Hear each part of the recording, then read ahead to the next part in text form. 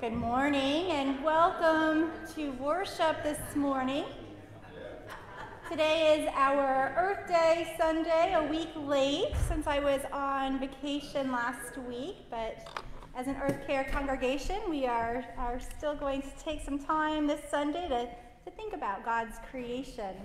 Our theme this year is pollinators, so we have our nice big butterfly here to remind us of the importance of pollinators in the world around us.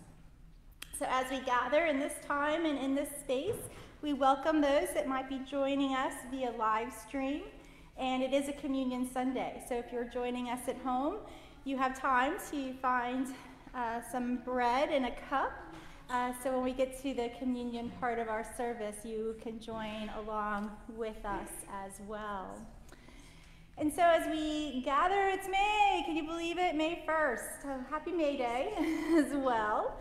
And that starts a fresh month, which means we have a session meeting this Wednesday night.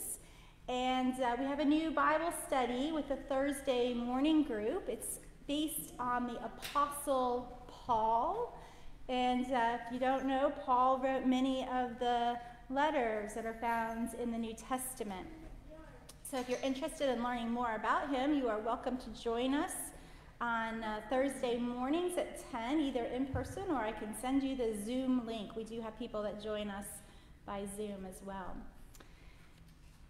Are there other, Sue said she put the coffee pot on. There are refreshments, but if you want to just have a cup of coffee after worship, you are welcome to go and socialize and fellowship over a cup of coffee. And Sue is going to host next week's fellowship time for Mother's Day.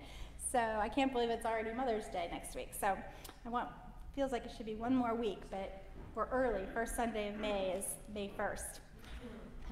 Other announcements this morning? Kathy. I want to thank everyone who contributed to the food supplies we needed for the Faith Kitchen last Saturday. Michelle was there, and Amy and Bob, myself and Adrian. We served 50 clients of the Faith Kitchen, and everyone contributed either the ingredients that we needed, and I just want to have a shout out for all of you that did that. It's not too soon for the youth to think about our summer mission adventure. Starts on June 26th through June 30th. And we will be helping Morris Habitat for Humanity with their house that they're constructing on Edith Road in Landing. So if you have any questions about it, see either me or Carrie, and we'll be happy to answer them. We hope we get as many young people. We also need adults who can participate and help with food and chaperoning, etc. Thank you.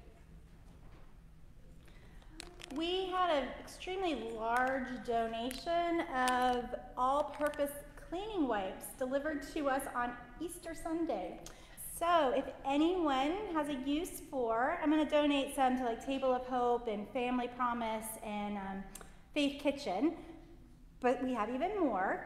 So if anyone would like to take one or two home for their own cleaning purposes, they are available just right out here in the hallway. So I invite you to help yourself. Other announcements? Okay, let us take this time now to center ourselves with the music.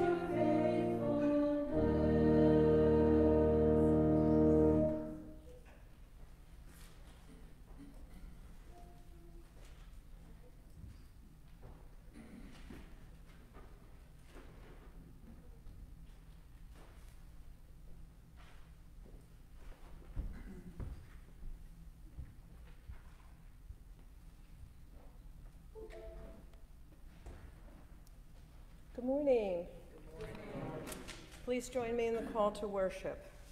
Loving God, all of nature calls you blessed, and so do we. For you have woven an intimate tapestry and call it life and called it good. In love, you have formed a universe so diverse yet so related, and into its web you call us forth to walk the land and swim the sea with all our natural brothers and sisters. To the stars we see no more than blades of grass, yet to you, each of us, as each blade of grass, each star is an irreplaceable treasure, an essential companion on this journey of love. Loving God, as you lure the whole world into salvation, guide us with your Spirit that we might not be only pilgrims on the earth, but pilgrims with the earth, journeying home to you. Open our hearts to understand the intimate relationship that you have with all creation. Only with this faith can we hope for tomorrow's children. Our opening hymn is 473, For the Beauty of the Earth.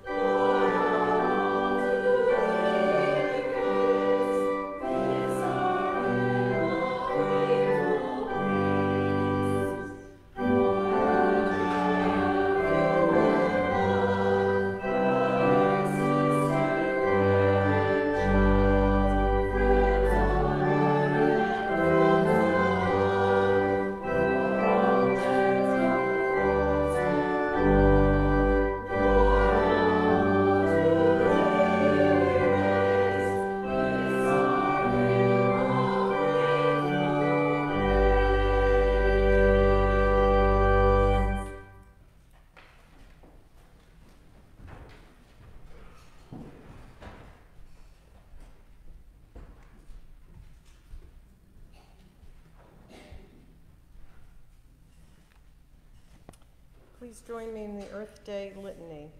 You have created the universe by your eternal word and have blessed humankind in making us stewards of the earth. We pray for your world that we may share and conserve its resources and live in reverence for the creation and in harmony with one another. You have given the human race a rich land, a land of streams and springs, wheat and barley, vines and oil and honey. In Christ, you call us to a new way of life, loving our neighbors before ourselves. Help us to treat with care and respect the world as it is, as we live in hope and anticipation of the world as it will be, when your kingdom comes and your will is done. Thank you for those who have shown a true respect for your creation. Help us to follow in their footsteps.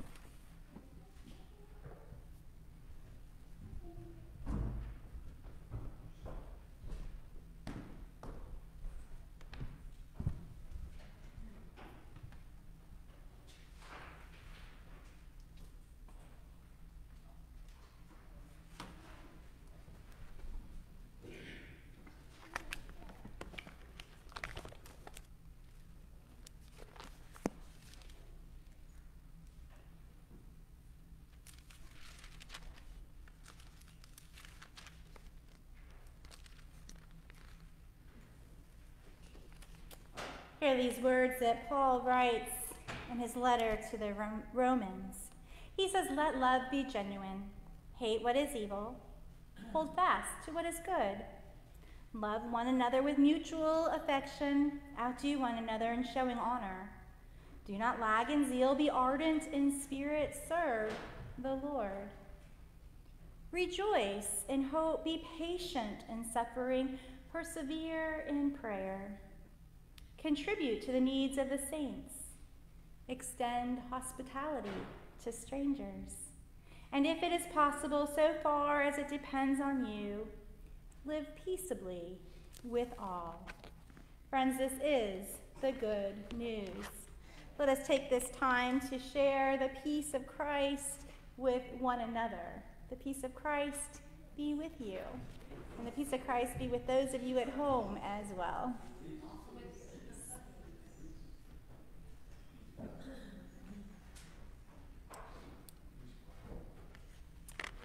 Our next hymn is God of the Spirit.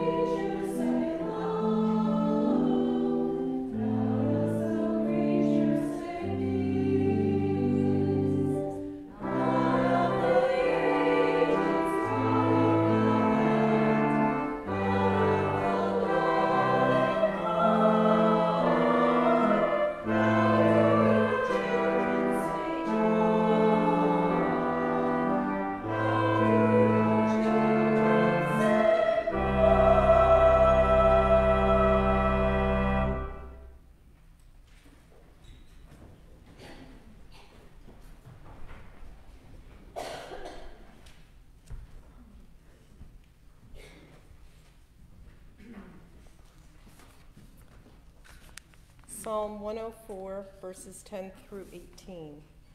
You make springs gush forth in the valleys. They flow between the hills, giving drink to every wild animal. The wild asses quench their thirst.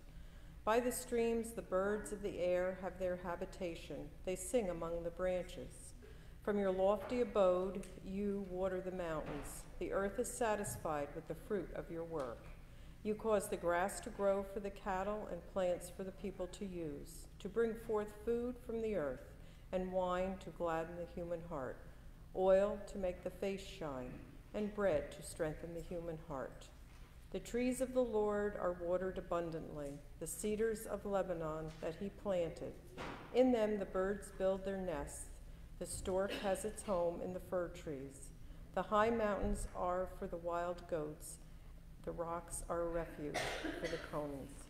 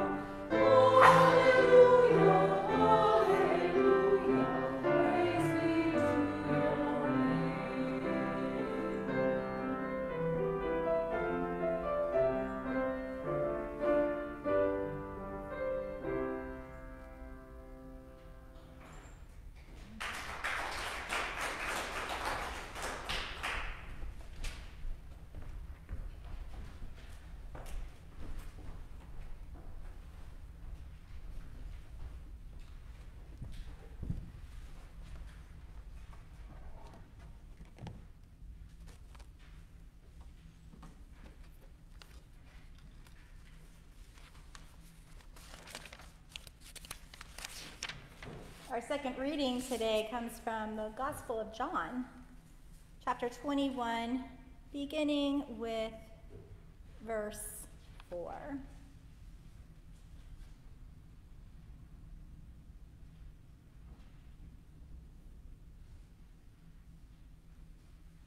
Just after daybreak, Jesus stood on the beach, but the disciples did not know that it was Jesus. Jesus said to them, "Children, you have no fish, have you?" They answered him, "No." He said to them, "Cast the net to the right side of the boat, and you will find some." So they cast it, and now they were not able to haul it in because there were so many fish. That disciple whom Jesus loved said to Peter, "It is the Lord." When Simon Peter heard that it was the Lord, he put on some clothes, for he was naked, and jumped into the sea. But the other disciples came in the boat, dragging the net full of fish, for they were not far from the land, only about 100 yards off. When they had gone ashore, they saw a charcoal fire there with fish on it and bread. Jesus said to them, "Bring some of the fish that you have just caught." So Simon Peter went aboard and hauled the net ashore, full of large fish, 153 of them. And though there were so many, the net was not torn. Jesus said to them, "Come and have breakfast." Now, none of the disciples dared to ask him, "Who are you?" because they knew it was the Lord. Jesus came and took the bread and gave it to them and did the same with the fish. This was now the third time that Jesus appeared to the disciples after he was raised from the dead. This is the word of God for the people of God. Thanks be to God.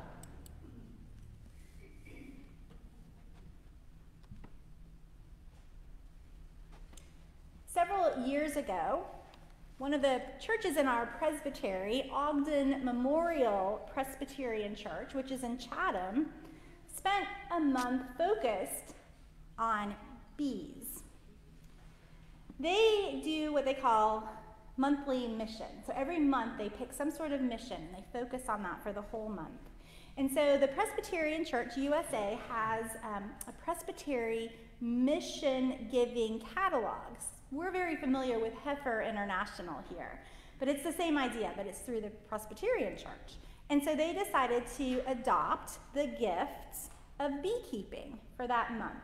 So the goal was to raise, in special offerings, $240 to support somewhere around the world a beekeeper and a hive of bees. So just instead of just asking the congregation to donate towards this goal, they created a month of fun worship ideas. And they used the scriptures of the Beatitudes, playing on the word be-attitude. Each week they would learn something new about how valuable bees are, such as pollinating crops or creating honey, and creating income for many small farmers around the world. And then they concluded their month-long ministry and worship experience with a meal using honey in the various dishes. I love that idea. So although bees themselves are not mentioned very often in scriptures, honey is. They do talk about honey. So the bee must not be too far away. From the website earthday.org, I learned that there are 20,000 distinct bee species around the world.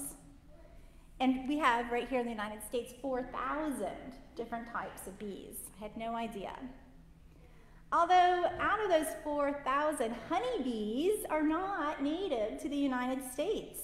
They were brought here in the 17th century. One resource said that as Europeans were fleeing wars and poverty and land laws or religious persecution, they brought extensive beekeeping skills to the United States during the next 2 centuries. So that was new information that I learned as well. And then I found this as a fascinating fact. A single bee colony can pollinate 300 million flowers in a day. I don't know. What do you think about that? I don't know. Can you believe everything you read online? I don't know. That just seems amazing. But approximately 75% of the world's crops depend on pollinators. Without bees, many of the world's most important crops would fail and directly affect the food supply of humans. Now, since it's Communion Sunday, I was like, oh, this is perfect. I can tie it into the growing of the grapes and the grain and the bread. But guess what? After doing a little more research, I learned that grapes are actually self-pollinators. So they don't need the bees or the butterflies. And then I learned that grain is wind-pollinated. So they don't need the bees or the butterflies either. Oh well. So sometimes you want to go in one direction and then you go deeper and you learn it's not going to work that way. So, so our communion does not need pollinators, but we do, right? We do. We need bees and butterflies and other pollinators such as hummingbirds and bats. Now, what we are learning over time is that when we use certain pesticides, it's having a negative impact, right? It's having this negative impact on our pollinators. And we're also learning that our suburban landscaping, our nicely manicured yards, guilty here, and our beautiful flower beds, they're not conducive for many of the native pollinators in our area. So as we learn these things, some people have chosen to create pollinator gardens in and around their homes. We just had this conversation right before church started during Sunday school. John was talking about wanting to plant things that the bees would enjoy.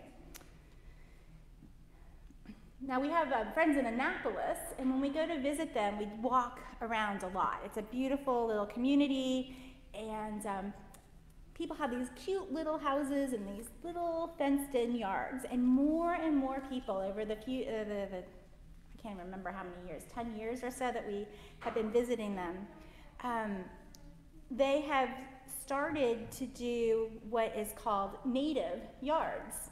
And so many of the people in the neighborhoods around the Annapolis area will actually have a sign in their yard that says it is a certified wildlife habitat.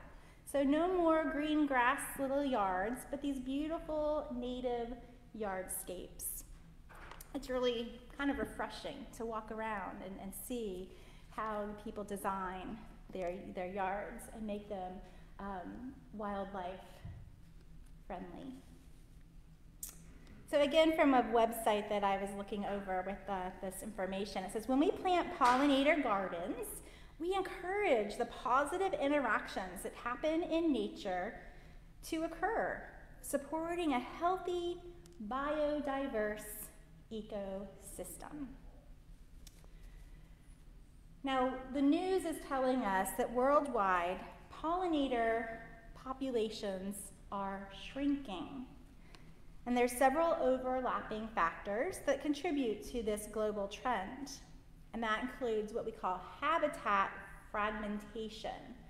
There might be a nice big park like we have at Horseshoe Lake, and then a bunch of roadways and buildings, and you get the whole Route 10 and all of the stores, the concretes, and then you might have another park down a ways. But those habitats are now fragmented.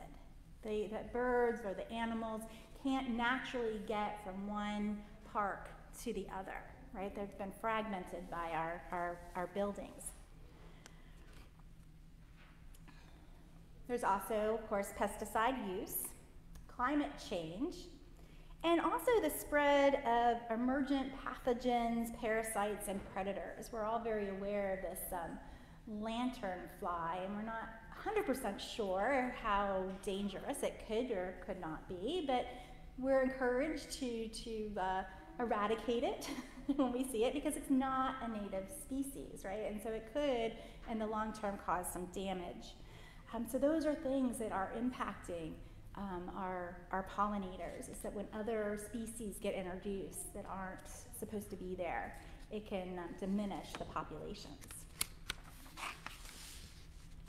So I've seen numerous reports that say we should be planting milkweed to help support the declining monarch population. And I know several of our church members have milkweed growing around their property.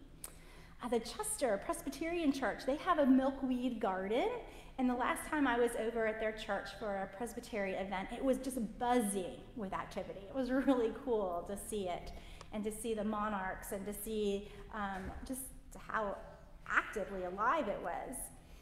So planting milkweed or creating a pollinator garden can be something that is a simple step to take, right? It's not a large scale or costly endeavor. We can do simple things, planting native plants that are actually better suited for our local habitat, and they require less care than exotic plants because they're supposed to be here. So on this Earth Day Sunday, why is this important? Well, obviously, without pollinators, right, we will be facing a food shortage. Even though most of us are not in the farming, food growing industry, right, we can still do simple things to support these valuable little critters.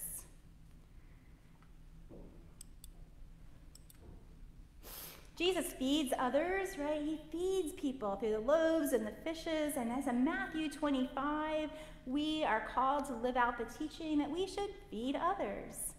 And feeding others is one of our core values as a congregation. So if we're going to faithfully live out that calling of feeding others, we need to be more aware of what it means to grow food, rather than just thinking, oh, I can always just go to the grocery store and buy it. Because in our modern world, there is this severe disconnect, right? We're just so used to being able to go and do. I know there's a handful of you that do gardening here, which is wonderful, and even more that maybe have come from farming families. So we have it in our DNA, in our history, or in our families. But we are pretty disconnected, right? We don't get our hands enough in the soil, and we don't know so often the work it takes to germinate the seed, or the amount of rain, right? I joke, I don't have a green thumb. I have succulents in my office because I will kill anything that needs water. So I have the most easiest plants to take care of. But people that are really connected into growing food, they know about the waiting and the worrying, the possible flooding or the droughts, and they know about the diseases that can just wreak havoc on a harvest. Now, some things we have absolutely no control over, such as a late freeze or too much rain, but we can each do our own small part with protecting pollinators, of creating a healthy yardscape where these creatures can flourish. I was talking to the Sunday school kids this morning, and I'm like, we love butterflies, but those bees, they get a bad rap. Right? We'd much rather have a butterfly garden than have the bees around our house and our yard and our play areas. You know, we just don't care for them so much. But we need them. We truly do need them. So I want to transition to today's scripture passage because something is going on here, and it relates to a food source. Now, we are in the post-Easter stories of Jesus encountering the disciples after his death. So it's been 3 years that these disciples have committed their lives to following Jesus. They gave up everything for 3 years. And then Jesus dies. Now, they should have already encountered him in the post-resurrection. But here we have them in the story today, where they've gone home. They've left Jerusalem, they've gone back to Capernaum, and they're in a boat, and they're fishing, because that's who they were when Jesus found them. He found them as fishermen. It's like they just took those 3 years and said, well, that's done and over, and let's just go back to where we were before. But there they are where they were before, except they're not able to do what they were doing before, right? They used to catch fish, and they're not catching anything. Their nets are empty. So what happens when the fish are no longer biting? When we were in Greece many, many years ago, I was shocked to learn that the fish had to be imported because they had overfished the Mediterranean. And if you wanted Mediterranean fish, it was exorbitant in the price, right? So what happens? What happens when the fish are no longer biting? What happens when the crops are no longer growing? And what happens when food sources are depleted? I think there's something almost prophetic in this story, because we have the stark contrast of not catching fish to suddenly these disciples wondering, who is this person? Could it possibly be Jesus? And he says to them, throw your nets to the other side. Go to the right side of the boat. When suddenly they're catching more fish than the nets can even hold. And the only difference, right, the boat hasn't moved anywhere. They should be catching the same amount of fish on the other side. The only difference is they're acknowledging the presence of Jesus in their lives. For thousands of years, God has invited humanity to walk alongside of God. And we've been given guidelines instructing us how to live as God's holy people. And some have chosen to follow God's teachings, and others have gone and sought self-gain. And over again, our planet, it has been damaged by human self-interests that have pulled us away from living within the balance of our local habitats and the beautiful design of biodiversity of God's created worlds. And so I see this text as prophetic because the disciples have lost their purpose. They had this connection to Jesus. They had this connection to God. They had this purpose. They were disciples. They were not supposed to be fishermen anymore. Right? God had called them to go and teach others that there's more to faith, there's more to religion than a set of laws and rituals. But they were to embrace that God was a God of compassion that cared for everyone. So they were supposed to go and feed and provide for and engage others. They weren't supposed to retreat home. And so when they leave their purpose, when they leave what God has called them to do, they catch nothing. And we as a society, not saying individually, but as a society, there are times that we lose our way. We lose our connection to how God has called us to live. Right? As a society, we use pesticides, we cut down forests, we cover the land with warehouses and stores, and we disrupt the natural habitat of so many animals. And we don't see the disconnect right away, right? In the story with the disciples fishing, as soon as they realize it's Jesus and he says, go to this side of the boat, there's this immediate abundance. And unfortunately in our lives, it takes 20, 30, 40 years for us to say, oh, wow, that might have not been what we should have done. And we're feeling the impact now. It takes a lot longer. But the good news is Jesus came to them. Jesus didn't say, well, I can't believe I spent 3 years with them and they just gave up. Right? Jesus goes to them. He comes to them even though they went home. And he goes to them even though they're catching nothing. And he continues to instruct them. He tells them to throw to the other side of the boat. They have to change their strategy. As easy it was a very easy strategy to change, right? Just go to the other side of the boat. And we too, right? We too can change our strategies.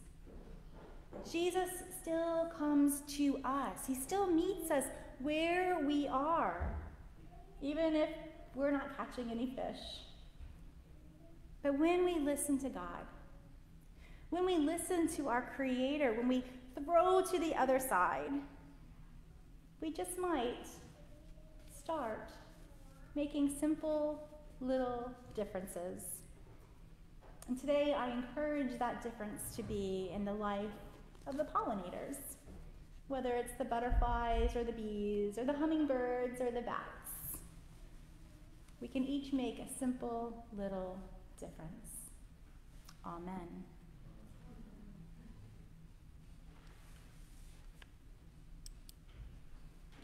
This is one I took right in our church garden.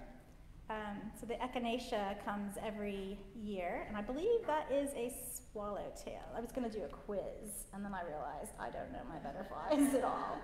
So I know the monarch.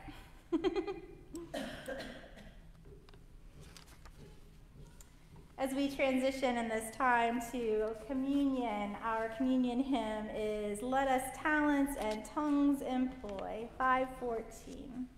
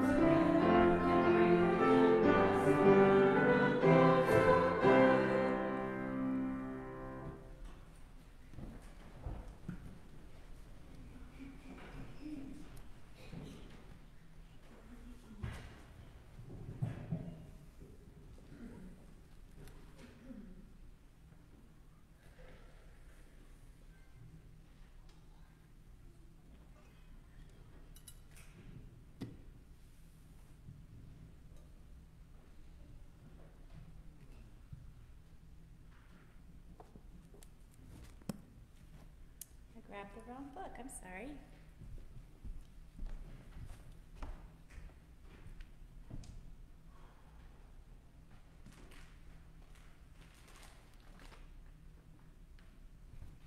They all look the same.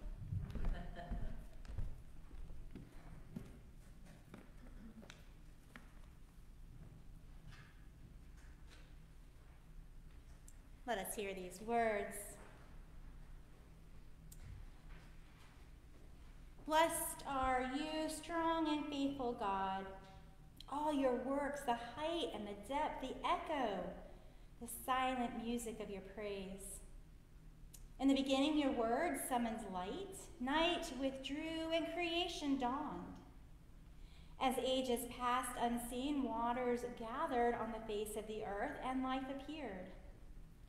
When the times at last had ripened and the earth grown full in abundance, you created in your image man and woman, the stewards of all creation. You gave us breath and speech that all the living might find a voice to sing your praise and to celebrate the creation you call good. O holy God, how wonderful is the work of your hands. When sin had scarred the world, you entered into covenant to renew the whole creation. As a mother tenderly gathers her children, as a father joyfully welcomes his own, you embrace a people as your own and fill them with longing for a peace that will last and for a justice that will never fail. Through countless generations, your people hungered for the bread of freedom, and from them you raised Jesus, your Son, the living bread, in whom ancient hungers are satisfied. He healed the sick, though he himself would suffer. He offered life to sinners, though death would hunt him down. But with a love stronger than death, he opened wide his arms and surrendered his spirit. Gracious God, as we offer you our sacrifice of praise and thanksgiving, we remember your Son, that death could not bind him, for you raised him up in the spirit of holiness and exalted him as Lord of creation. Let your Holy Spirit move in power over us and over these earthly gifts of bread and cup, that they may be the communion of the body and blood of Christ, and that we may become one in him. May his coming in glory find us ever watchful in prayer, strong in truth and love, and faithful in the breaking of the bread. Amen. Friends, this is not a Presbyterian table, but this is God's table. And all who seek to be fed and nurtured by our loving God are invited to participate in this feast. And so it is that Jesus, when he gathered with his disciples, he took the bread and he blessed it, giving thanks to God. And he broke it and he said, "Take, eat. This is my body, broken for you." And in the same manner, he took the cup and he said, "This cup is the cup of the new covenant sealed in my blood for the forgiveness of sins. Whenever you drink of it, do so in remembrance of me." Friends, these are the gifts of God for the people of God. Thanks be to God. Today I'm going to invite you to come forward on this side. The bread is here and the cup is here. You can either take them back to your seat and just leave the cup in the little tray, or the garbage can is over here. So I invite you to come forward.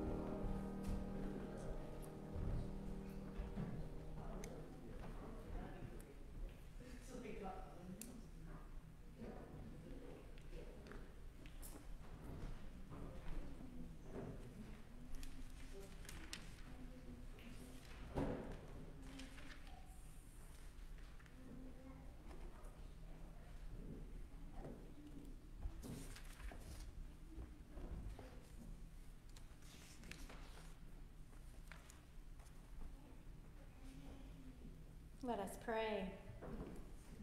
Loving God, you graciously feed us, who have received these holy mysteries with the bread of life and the cup of eternal salvation. May we who have received this sacrifice be strengthened in your service. We who have sung your praises tell of your glory and truth. We who have seen the greatness of your love see you face to face in the kingdom. For you have made us your people by the death and resurrection of your Son, our Lord, and by the life-giving power of your Spirit. Amen.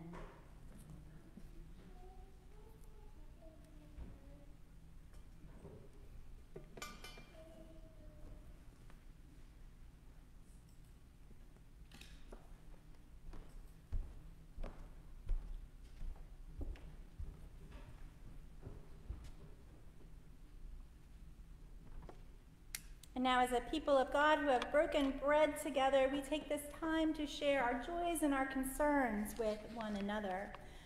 We do have our ongoing prayer concern list. If you're not on the prayer chain and you'd like to be added, if you don't have Sandy's email, you can just contact me and I can pass that along. She sends out emails maybe once or twice a week with various prayer concerns on them. Are there prayer concerns today that you'd like to lift up? John? For Rich, plant in Ohio. He's in the hospital, and they found he has lymphoma at his kidney. Okay. So prayers for your uncle. Prayers for my neighbor Maureen, her brother passed away. Oh, okay. Prayers for Maureen, who has lost a loved one. Yes. Pray for Henry. Henry? Prayers for Henry. Yes. The family of Diane Willis. Prayers for the family of Diane Willis. Okay. And I just ask that we pray for the clergy here in town. We have several clergy that are experiencing health issues. So just you'll pray for the clergy. That'd be great. Yes. Family of Deirdre McQuaid. Okay. Yes. Prayers for Ukraine. Yes, thank you. Prayers for Ukraine. It's ongoing. Yes. Pray, pray, pray. Yes. Bernadette. I know you have my name on the list, and I appreciate it. The librarian's on this wall 2 weeks, and it happened to be the big chemo. Okay. So I find out tomorrow if they come down Okay. or another problem. Right. So Okay. I appreciate anybody who's really praying for me. Yes. So prayers for Bernadette and the various things that are keeping her now from continuing her chemo treatments. Absolutely. Your ongoing health. Yep. Other prayers? All right. Let us come before God this day. I know that Rebecca had asked during Sunday school, we'll pray for all of God's creation, but she loves bunnies. So we'll add that to our prayers for all of God's children and little critters. So I told her I would put it in the prayer part. Let us pray. Loving God, we give you thanks for the children of our church, for their sweetness and their openness and just their connection to the love of animals. They just are so sweet. And so we just give you thanks for them. We pray for this greater world in which we live, the ongoing disaster of violence and war in the Ukraine, and for just all the children there. Loving God, it is so heartbreaking and is so unfair, and we do just want to cry out and ask you to make it stop. And so we do. We pray. We pray for the people, and we continue to lift up and support the agencies that go in and offer humanitarian relief, and just our own denomination that is doing so much in our connections there to help people in this extremely, extremely difficult time. Loving God, we continue to pray for our own loved ones and the people of our congregation, for those that have experienced recent loss. For those that are still undergoing various forms of treatments and the ins and outs that those treatments have on us. Loving God, we pray for those that are in recovery stages, that have had surgeries and are now gaining strength. We pray for those that are just not able to be with us on this day, but they know that we are thinking of them and praying for them and spiritually with them. So, loving God, there's much for us to pray for, and I guess that is why we are told to pray without ceasing. It is an ongoing concern as we journey this world together. And so, loving God, as we enter in this spring and we just seek to find some peace in the beauty of the world around us and the abilities to be outside more with the warmer weather and just to find ways for our own beings to relax and just breathe in your presence and your peace.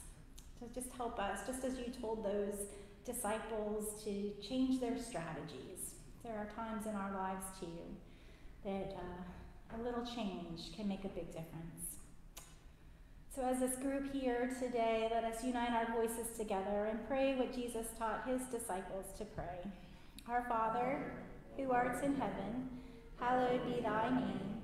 Thy kingdom come, thy will be done, on earth as it is in heaven. Give us this day our daily bread, and forgive us our debts, as we forgive our debtors. And lead us not into temptation, but deliver us from evil. For thine is the kingdom, and the power, and the glory forever. Amen.